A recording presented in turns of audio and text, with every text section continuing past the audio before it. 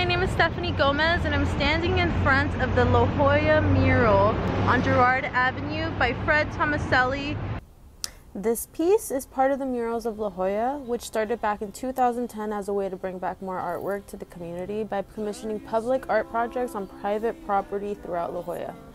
Paying homage to the song Expecting to Fly by Neil Young and performed by Buffalo Springfield in the late 60s, the mural at first glance looks as though it's a man falling through space. As we look closer, we can begin seeing the details that make up the artwork as a whole. Beginning on the bottom of the mural, we can see what looks like arms reaching up but no further than the forearm, giving the impression that they could both be reaching or releasing. Another thing we can see is the scale of the hands getting smaller from left to right. Given that the man is centered but in a falling position, it helps bring asymmetrical balance to either side of the act. As you begin to look deeper into the mural, you'll begin to notice all the small details that make up the painting as a whole. You begin noticing that the movement coming from the man is due to the bugs and butterflies that appear to be moving away from the man.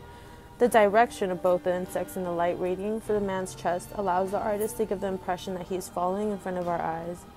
The way that all the insects and little dots are almost equally spaced helps to bring that harmony to the background as well.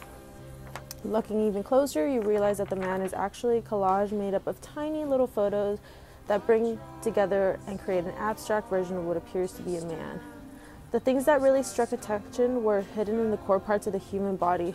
Notice how only specific areas of the collage are real human parts. In the chest area, we can see what clearly looks like the intestines, lungs, and heart. The hands clearly show the anatomy of our hands from the inside. The brain is a clear representation of what a human brain looks like. Moving on, we see a collage of eyes and mouth where the eyes and mouth would be. This pattern is repeated on the feet as well, making it a striking part of the collage. It is as though the artist wanted to create an abstract collage, but keeping the essence of the human body, he wanted to preserve the parts that would distinguish it from another being. Hearing the song and seeing the mural, you get this really cool hippie vibe, and it's almost as though the image of the guy is kind of him crowd surfing during that era, that punk era.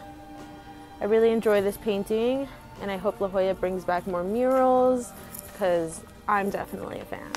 Thank you.